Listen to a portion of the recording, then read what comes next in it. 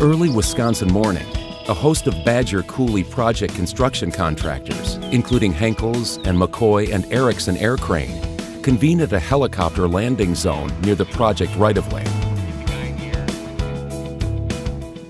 As the morning mist clears, construction team leaders detail the challenging task ahead.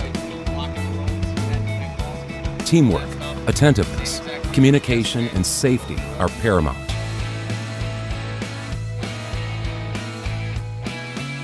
Each member of the extensive crew prepares for the day, mobilizing to their work locations on the right-of-way, in the helicopter, at the landing zone, or at the road crossings. The Erickson crew prepares the air crane by fueling, cleaning, evaluating the engine systems, and conducting pre-flight safety checks. Hovering just above the staging area where a small crew has assembled, the winds intensify as the air crane operator works with the construction team below to safely secure pole sections.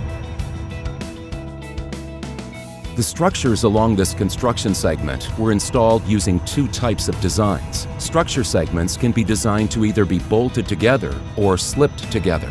When this is done with the use of an air crane, diamond guides, which look like triangles at the top of each structure section, are used to assist crews with aerial installation. Next, the middle sections of the structures are installed. There can be 2 or 3 middle sections depending on structure size and design. While slip joints were used along the line, the bolted-on flange joints were needed in some areas that have a potential for high axial loads, specifically uplift. Flange joints are also used in areas with structure height limits, such as Federal Aviation Administration imposed limits or vertical phase-to-phase spacing in compact designs. Designed, planned, and ultimately executed with skill and precision, the air crane follows a pre-planned flight pattern and structure section picking order. In addition to bolted-on flange joint structures, slip joint structures also were installed with the use of a diamond guide. The air crane pilot is then able to lower the structure sections that slip together on top of one another. The air crane crew is in constant communication with ground crews in order to ensure a successful operation. Ground crews refuel the air crane throughout the day. Returning to the staging area, the air crane flight crew picks up the top section of the structure. The operator and pilots work in harmony to align the slip joints. This takes marked precision and constant communication among the crew.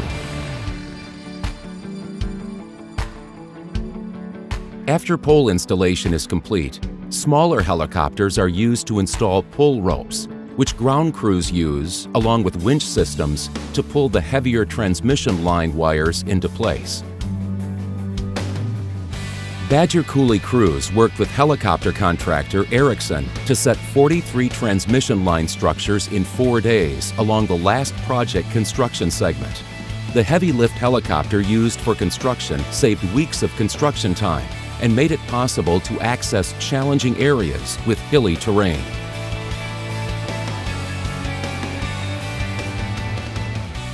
The project, which was placed in service in December 2018, electrically connects the Dane County, Wisconsin area with the La Crosse County, Wisconsin area.